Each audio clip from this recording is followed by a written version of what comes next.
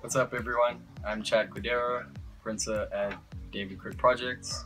Welcome back to my home studio for another DKW print demo video. Today is going to be a continuation from the previous two videos, which is multi-layer, multicolor hand printing relief prints. Last week I briefly introduced the concept of how to modify your inks using the peanut butter and jelly principle, which means you want to layer thinner inks on top of thicker inks when you're printing relief prints so that you get consistent flat opaque colors.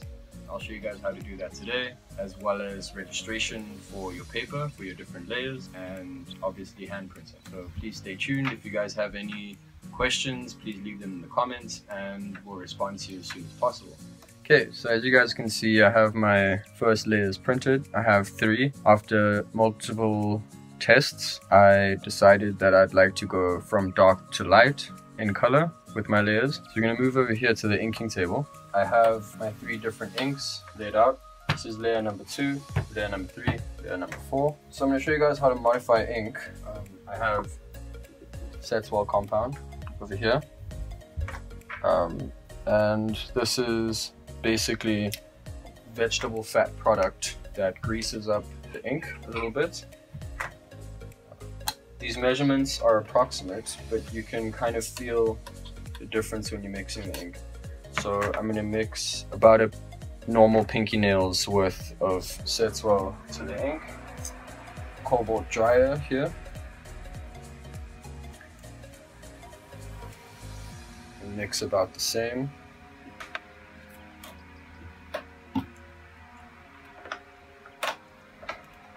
Mix that into your ink. What the Setzwell is doing, as I said, is making your ink a bit greasier. It's thinning it out a tiny bit. The purpose of the cobalt dryer is in the name. It's to speed up the drying time of your litho inks. So, as you guys may or may not know, oil-based lithography inks take a really long time to dry if they're unmodified. So your ink will take, depending on the weather, 2 to 4 days to dry. So to assist in the process of drying, I modified the ink with a little bit of cobalt dryer. Now, because this is the next layer, I'm going to add, can't really see the label because it's old, but this is litho varnish number 3. The number refers to the density of the varnish, and because it's the next layer, I want to add a tiny bit. That should be about enough. So what the litho varnish is going to do is it's going to thin your ink out quite a bit. As it says in the name, it's a varnish, which means it mixes perfectly with oil-based lithography or etching inks, but because it's litho varnish, we use it for lithography. So this part of the process is really important because you want to keep an eye on the density of your inks for each layer and kind of keep in mind the consistency. You want to make sure that this ink is a lot thinner or a lot runnier than the previous layer. You want to make sure that this ink is a bit runnier or thinner than this layer, and this ink is a lot runnier and thinner than this layer. And that's just going to help for your ink to sit consistent and flat on top of other inks. Now that I showed you how to mix your first batch, you want to keep your Setzwell compound and your cobalt dryer fairly consistent throughout all of them, because those are not really modifying the inks to thin them. So I'm going to keep the same amount of Setzwell compound throughout and the same amount of cobalt dryer throughout. The variable that I'm going to shift with these inks is the litho varnish number 3, because that's what's thinning the ink out. That's the property that needs to be different between each of the inks for each of the layers. So without adding too much, I'm going to add a little bit more to this one than I did to the previous one, and even more to the last layer.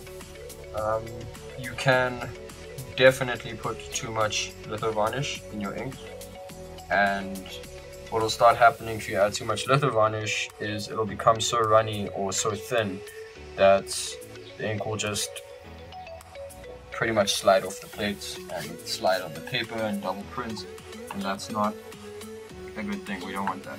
You'd rather add too little than too much, because you can always add more litho varnish, but if your ink is too thin, you'll have to go back and re-mix the whole batch. If you're modifying your ink with litho varnish, you don't want to make it too thin, but you want to make it thinner than the previous layer so that it prints consistently.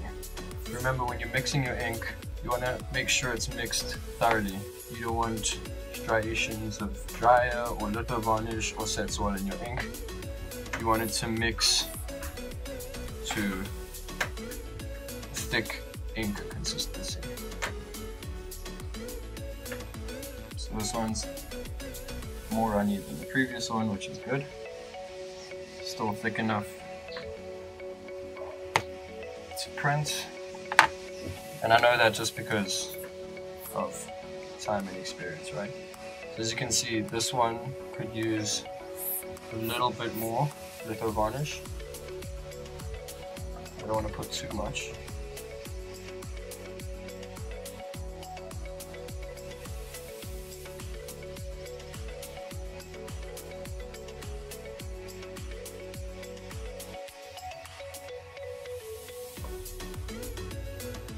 Cool. So now we're ready to ink up the plate and print.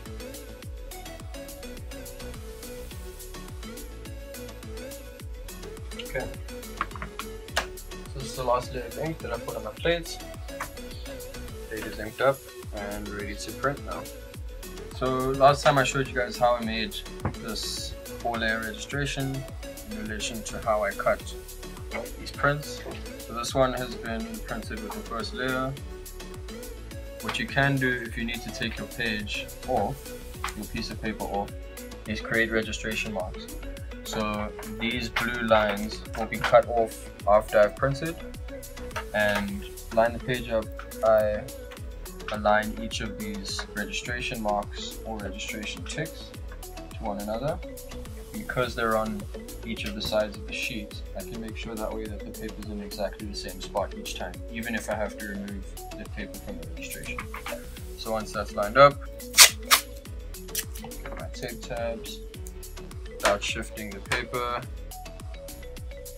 tab it in place, and your paper is registered for the next layer. So once this print is completed, I'll just crop off these registration marks. The print will be ready. Okay, so now I'm going to place my plates according to the second run on my registration, which is in blue. So the first run was this layer, which was, the plate was registered to the purple outline. As you can see, run 1 is in purple, run 2 is in blue. So I'm going to register the outline of the plate with the outline of the blue marker on the registration acetate. So as you can see, the plate is now lined up according to the blue registration marks, which is run 2.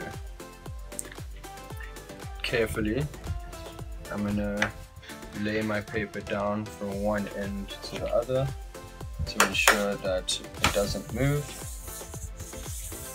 and a slight amount of pressure with my fingers will just ensure that the plate and the paper stick for now until we start printing the spoon. Okay, so once the paper is laid down flat, this is the point where you could use some help. If you don't have help, you can do it yourself. It just makes things a little bit more difficult, because you want to brace the paper with one hand and use the wooden spoon to print with the other. Start at one point and work your way through.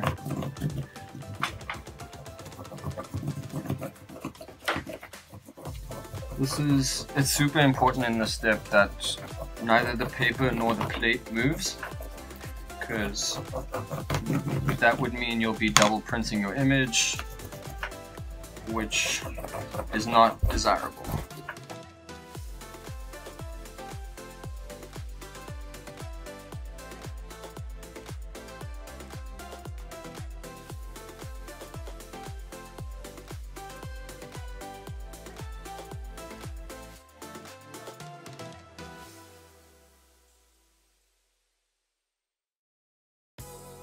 you could hand print on any kind of sturdy, thinner printmaking paper. You could use Fabriano as an example, or Arch. The Arch sheets become a little bit trickier because they're thicker and more textured. So you want to print, if you're using Arch, you want to print on the smooth side of the paper. And because it's a bit thicker, you'd want to apply a little bit more pressure to get the consistency.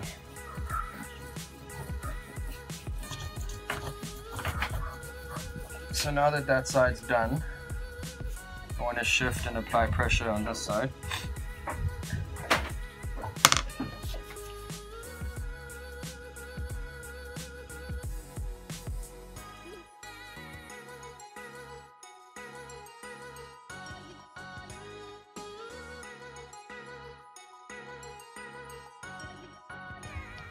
As you're rubbing the paper with the spoon, the areas in which the plate sits underneath become shinier. So you can see what you can kind of see what you've printed onto the paper from the back. It's slight, but you can kind of see it. Those lines and marks that transfer.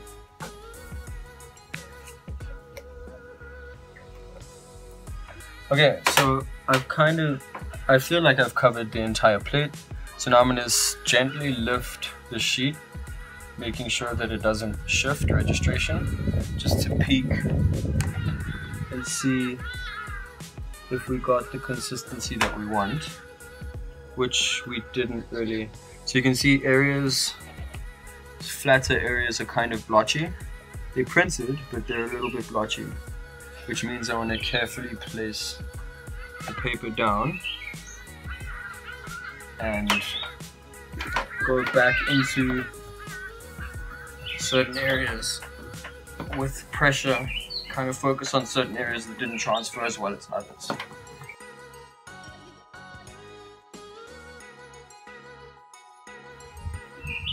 you can see after the second line, the other areas printed a little bit better. Just want to go around the plate, all the areas that are inked solid or flat, you want to pay a little bit more attention to. The lines will always print a lot easier than flat sections of ink. And this is normal, obviously, because with flat inked up areas you need a consistent high pressure to get an opaque flat area on your prints, which means you will have to pay extra attention and extra pressure, apply extra pressure to areas that are inked flat.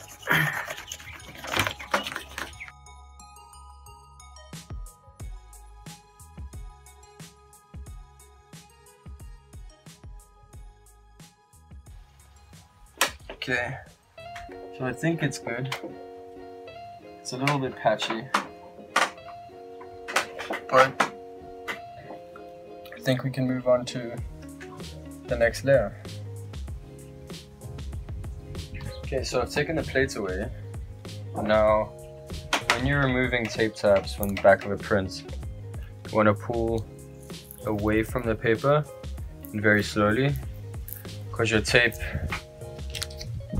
could rip the top layer of your paper off. I'll show you what that looks like with this. So that'll happen, you'll tear your paper if you don't remove the tape correctly. It'd be terrible, especially when you're printing layered lino cuts, to get to the end, the last layer, and then you rip a chunk of your paper off. So don't do that. Be very gentle when you're removing your tape. So this is a really nice area to be able to tell or differentiate between the two. So this dark area over here, these dark areas over here are first, and then this lighter area is the section that we just printed. So in these two faces, this one will be the one that we printed first, and this is the one that we printed right now. This is fairly obvious, but you can use any colors that you want to. I suggest testing your color mixes before, layering them beforehand. Sometimes certain colors sit better on top of others That all depends on the way the ink was made, the amount of pigment versus the amount of oil or medium that's in the ink. As I've said in all the demos, testing is key. So the more tests you do, the more informed you'll be about the exact materials that you are working with in the moment, and it'll make for easier printing. Once this is dry, we'll move on to the next layer and then do the fourth layer after that, and then look at our print. The second layer that we printed and recorded yesterday has dried completely, and now it's pretty much a process of repeating the steps that we did. We're gonna register the paper again.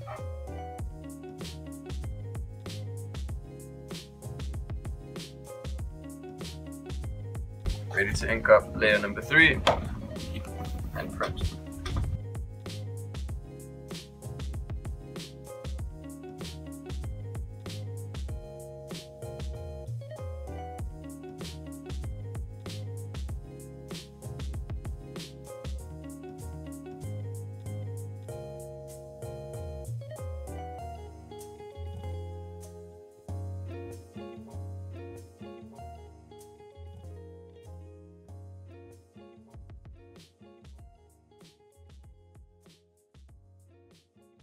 So now that the plate's inked, we're going to register the linocut to run number 3 on the registration.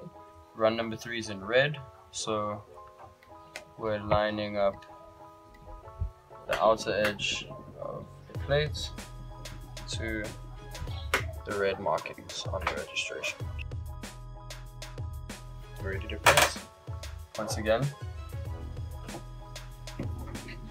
lay the paper down from one side to the other, very gently, making sure that nothing's going to shift or move.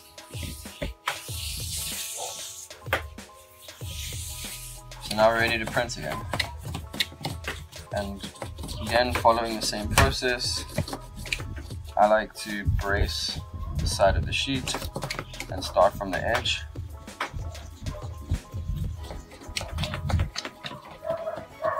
Applying quite a lot, but a medium amount of pressure at the beginning, so we can always go back in and make sure that certain areas printed.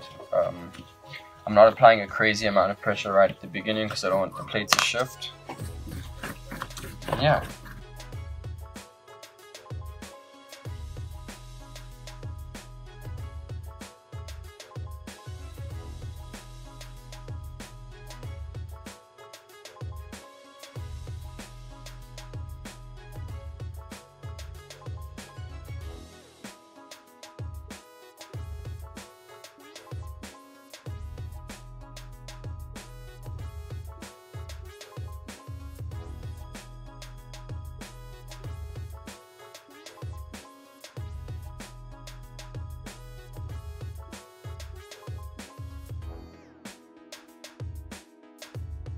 So that's layer 1, 2, and 3. So the third layer of our linocut has dried, and we're pretty much going to repeat the process that we did before in the last 3 layers to print the fourth and final layer.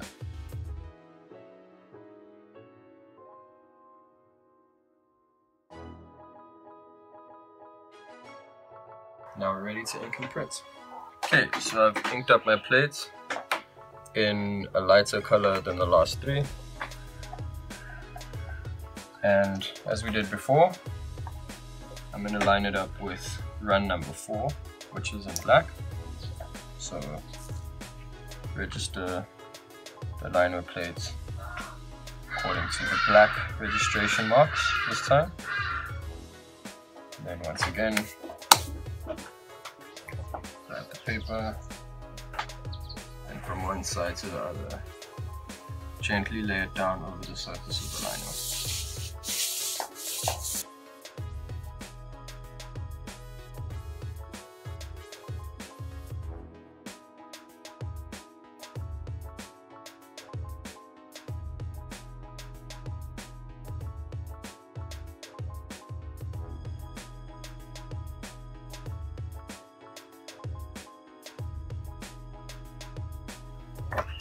That's our 4-layer print. I'm gonna crop it down along with the other tests that we've done and take a look at all of them together.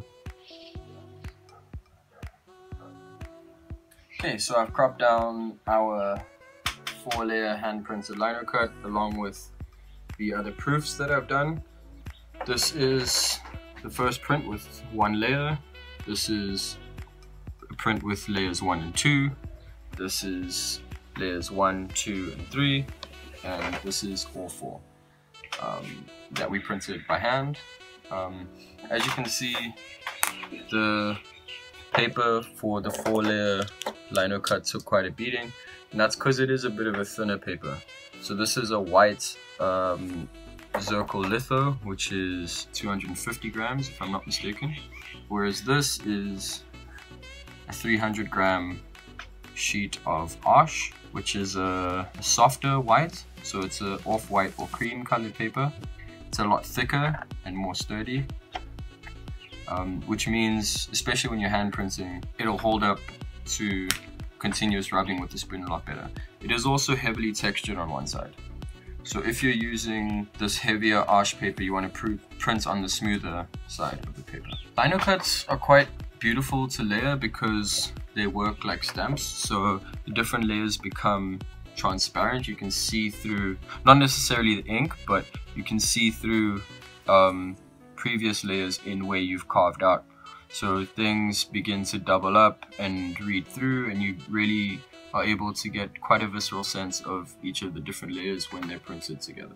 Beautiful examples of how artists have employed techniques of layering lino cuts is Robin Penn's "Ces n'est pas un nug," which is butchered, but it's French for "this is not a cloud." She worked in a similar way to the way I've worked here, and she printed a lino cut of a cloud right side up, and then flipped the plates and printed another layer on top with it upside down, and creates a really beautiful abstracted 2-layer color lino cut.